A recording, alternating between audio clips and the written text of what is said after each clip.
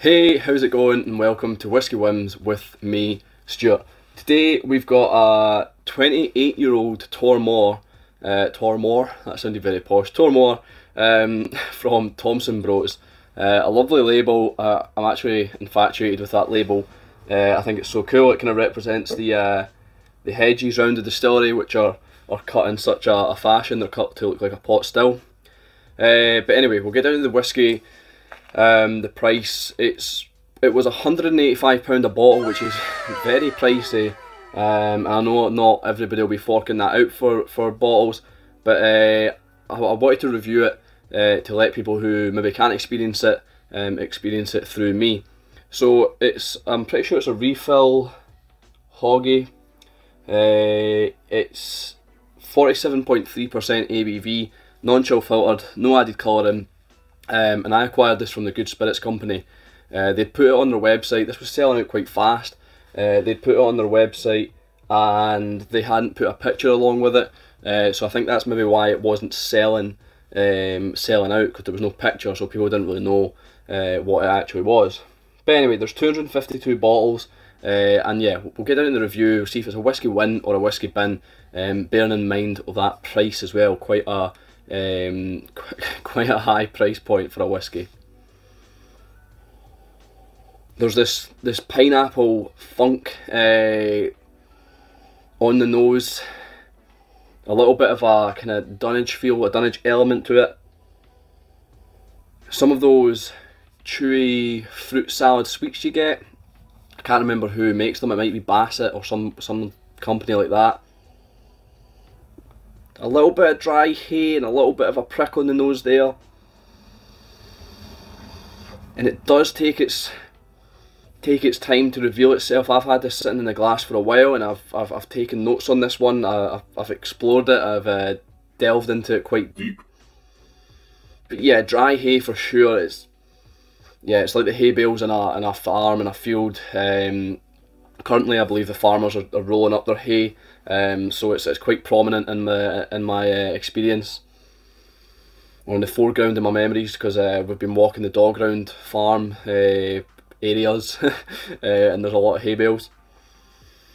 A little bit of an earthiness, which I would tie together with like a leather aspect, and some mango. Yeah, that pineapple funk, mango, it's actually a fantastic nose. Don't get me wrong, it takes a while to get into. There's no way you're smelling this straight off the bat. You're going to have to take your time. You're going to have to really explore it. That's how I've got these notes. I've in no way just got this first time or anything like that. These have been well constructed, well thought. It's a whiskey that kind of demands that. It demands a little bit more of you.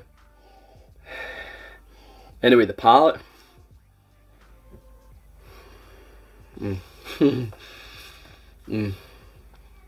God, I love this whiskey. Such a thick, creamy mouthfeel. Lovely, lovely mouthfeel. A little bit of tea there. There's a little bit of kind of stewed fruits. Yeah, cooked stewed fruits. The palate is just, the palate's outstanding. The nose is amazing, but really the palate here, there's a mineral chalk like feel after that kind of creaminess, a bit little voluptuous. After that there comes this mineral chocolate element, but I'd also like to say there's like a real waxiness to this just to start with. It starts waxy, it starts creamy, it starts thick, and then it slowly evolves and transforms into this kind of chalky mineral feel, with those stewed fruits as well. Honestly, really nice. Such a great palate. I'm going to get another sip of this here.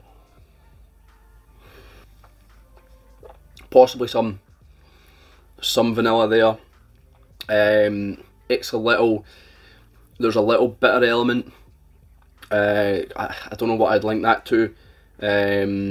But maybe something from the oak, something oaky, something a little dry, a little bitter, but really fantastic. The stewed fruits, the mouthfeel is what really carries this palate, and it's definitely there on the finish anyway. But I won't get ahead of myself. Also some citrus elements on the palate. There's a fresh kind of sharp fruits. Although the nose has got this dunnage element, there's not really much of that in the palate, maybe other than the kind of oak, the wood.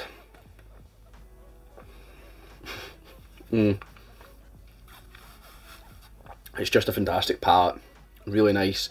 Yeah, I don't know if there's anything else I can say. It kind of blows me away, the experience of it.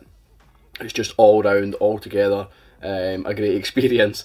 The finish is just this mouthfeel. It's constant. It's continuing. It's long. It's there. It's creamy. Once again, that word, that voluptuous. It's creamy in the mouthfeel. It's creamy in the finish, with lots of kind of vanilla coming through for sure. There's vanilla in the finish. There's lemon peel. There's a bit of this kind of lingering fruit, possibly from the stewed fruits. But yeah, there's lingering fruits in the finish, and it's forever evolving. I feel this is quite a progressive dram, or maybe not progressive. Maybe that's not the right word. It's just ever changing. It's constantly changing, and I'm really enjoying it. I'll see if I can get anything else on the palate.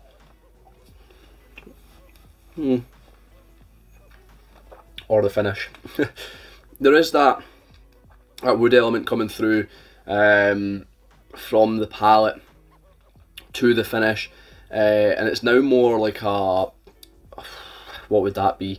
It's more like a kind of, I'd want to say like a newly kind of shaved bit of wood or something like that. Yeah, maybe like a cask that's just been shaved, or something along those lines. Something like planing a bit of wood. I think I've said planing before in the terms of kind of woodworking.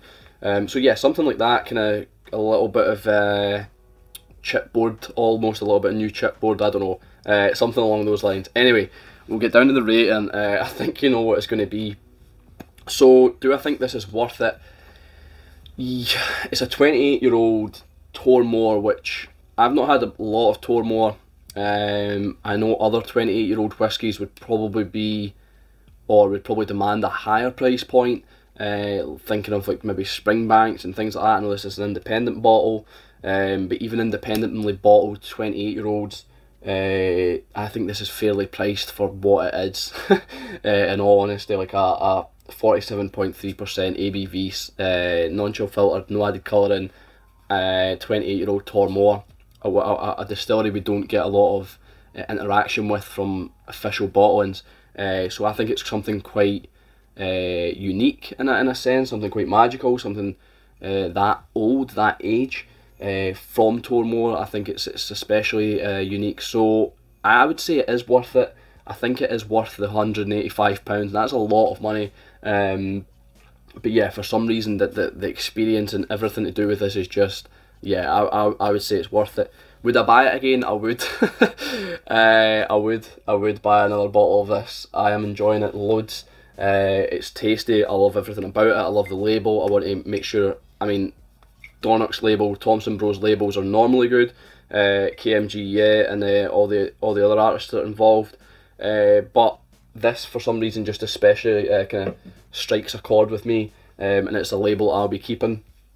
So yeah, I would definitely want to buy it again. If I could get it for cheaper on the auction, that'd be amazing. I'm not sure what it goes for on the auction, but I would like a bottle of this again. It's the palate is easy drinking, for all that's ever evolving in that. The nose is more the challenging aspect, the more the demanding of your time, of your patience. But you could just drink this. It's very drinkable. And would I recommend it? Yeah, 100%. I've gave this out to a couple people. I've gave it out as much as I can, and I'll continue to give it out until it's dead. But I might keep a little bit left for me just at the end of to myself. So yeah, it's definitely a Whisky Win. I hope you've enjoyed the review. I really like this whisky. I don't know, yeah, I just really like this whiskey. It's so waxy, so creamy. I think you can tell by the smell on my face just how much I'm enjoying it. So thanks for watching. I've been Stuart, this has been Whisky Wins. I'll see you later.